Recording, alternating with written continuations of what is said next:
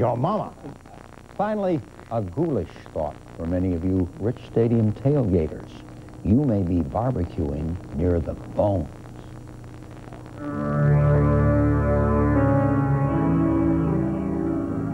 A ghostly thought on this Halloween Eve. Did you know there's a cemetery in the parking lot on the north side of Rich Stadium? But you didn't know that. There is.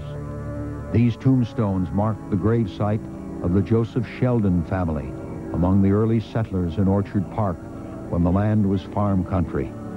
The cemetery was preserved during the construction of the stadium. I'll bet you didn't know that, and neither did the players. That's why weird things are happening. And I think the last Monday night game there was a full moon too, so it was kind of eerie out there. But I never knew that there was a cemetery less than 20 yards from the stadium. At times, especially like I said, when we're practicing on the grass field, just looking up there, you know, it is give you a little eerie feeling, especially on a bad day.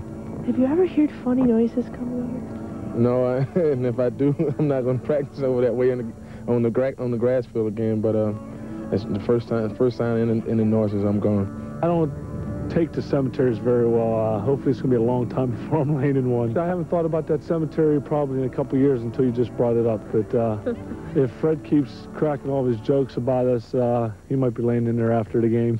All right, Kelly. Just kidding, Fred.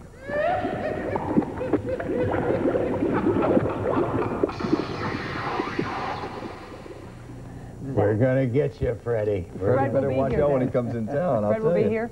Fred will be here. Yeah, he's traveling with him. He'll be on his back, don't As usual. Well, coming up in just a moment, we will pay a Halloween visit to one of our scarier homes. That's next.